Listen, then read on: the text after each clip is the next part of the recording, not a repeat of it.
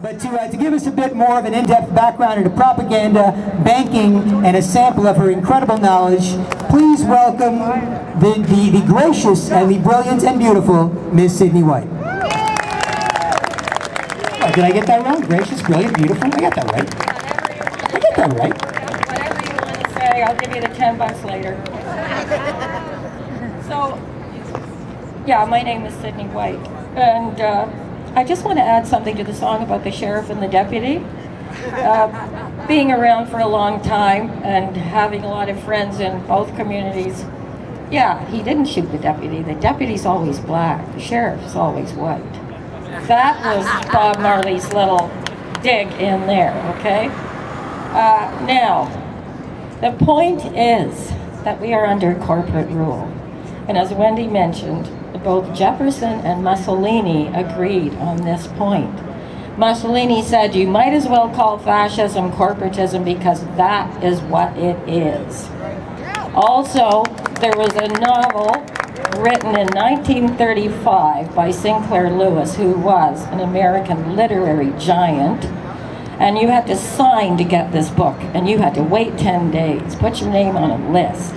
And the book was a book he wrote in 1935, and it was called It Can't Happen Here.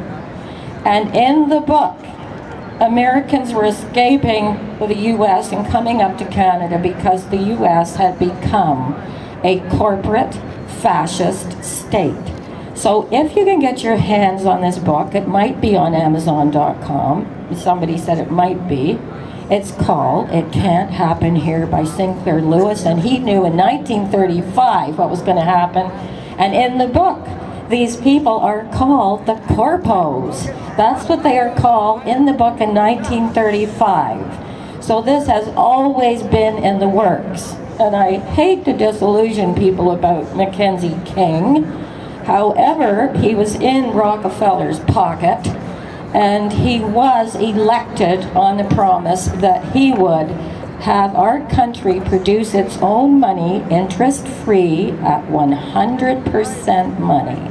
When he got elected, he reneged on that under the Rockefeller influence, and he cut it down to 50%. Well, what usually happens, happened.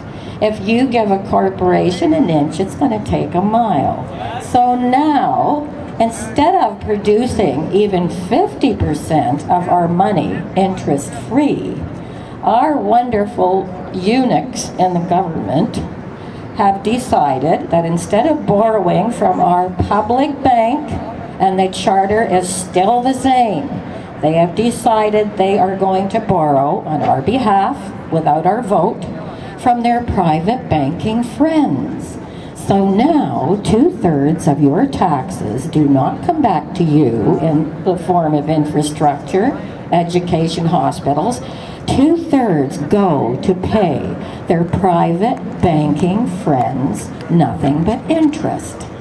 Unnecessary interest. So if you want to know how the corporations got such power that they have today, they got it because the first privatization, meaning robbery, was the privatization of our money supply. And when the privatization of your money supply comes about, you can't do anything without their control because you are under debt.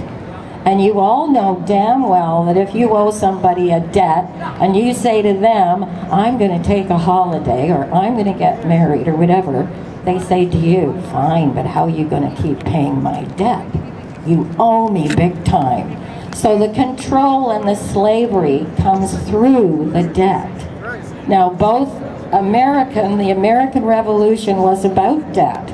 Lincoln had interest-free money, and he promised if he was re-elected he'd have it again, and the banks would not be supplying printed money to the government at interest, so he was killed. And Jackson, and if he was alive today I'd marry this guy, Jackson had 2 terms in the White House, and when he left, blacks and whites sobbed in the streets because he said, I'm getting rid of the private bank borrowing. He took all the money the US people's money out of the private bank and put it into state banks. And when Jackson was president 2 terms, that's the only time in American history they had a surplus. And he parceled it out to every state and he said, use it for infrastructure. That is the only time the US never had a debt. When Kennedy was in, he produced over 4 billion United States dollars that did not go through the Fed. And that was one of the biggest reasons he was assassinated. If you come to my lectures in the fall, I'm starting Monday, October 6th, it's a free course. You will learn all about the history you never learn in school. 6 p.m. Because who funds the universities? Banks, corporations, drug corporations. Who is Codex? 18 drug corporations. That's who Codex is. And they would have none of their power to oppress people if the banking corporations, which are the largest on the globe, had not taken over the production of our money. Now, this is what happens. Governments can print their own money. They have the right to. They've always had the right to, since kings had the right to produce coins. The coins never had interest on them, but what we do today is the height of insanity. And even Rothschild, they have contempt for the people because they know how stupidly they've done this.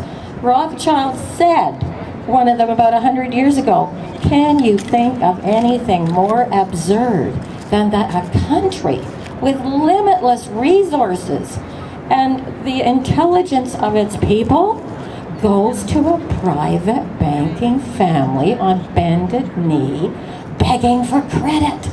Oh, give us credit. Don't say that our country's gone bankrupt. Please, please, we'll do anything you want. That's why they have nothing but contempt for these governments.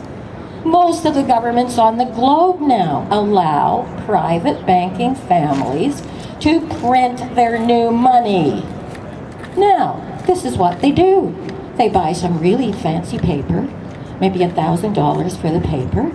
The government needs money to pay its debts, maybe put up a few new hospitals. But instead of just issuing their own money and credit, these people, these eunuchs I call them, go to the private banking families and bring them Canadian bonds or American bonds. They give them bonds representing our resources. If they need 50 billion from the bankers, and this is a crime in itself, they bring them the bonds, 50 billion. The bankers take the bonds. They have the bonds. They print 50 billion in the numbers on the really nice paper, and then they go back to the government and they say, there you go, now you can go pay your debts. However, you have to pay interest on this money we've just printed. This money is nothing but numbers. You have to start paying interest on that now, and that's our debt. Do you know that 95% of our $600 billion debt, one, it's to the bankers, and 95% of it is compound interest. It's all compound interest. We really only owe 5% of the debt. Do you understand how you're being ripped off now? How can we have control of our country when they have control of the purse strings? They're going to cause a recession now. They want one. That means no jobs, people losing their homes, and wow, lots of extra young men for those wars that they are planning all over the world. That's planned. Depressions are planned.